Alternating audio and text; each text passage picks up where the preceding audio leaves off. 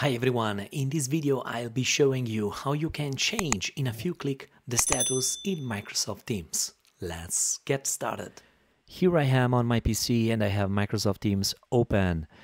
So to change quickly the status in Microsoft Teams, you have to click here to show hidden icons in the System Tray panel, and here you have to right click, and then finally you are going to have this new option that will allow you to change the status. Now I set on busy, and this is immediately reflected on the profile picture. Now the best use case here and the best scenario, for my opinion, is to make the Teams icon immediately available, so you don't need to left click with the mouse to open this little panel and then right click on the Teams icon.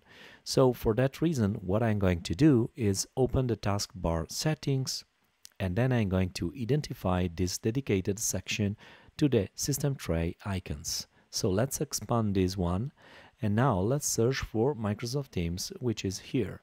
So if I turn this toggle button on, the icon, it will be immediately visible here, and this makes more easy for me if I'm navigating or browsing on the internet, or if I have another app open, I can right click here and then change the status to busy, for example, if I'm focusing on a specific things, or do not disturb if I don't want to get notified.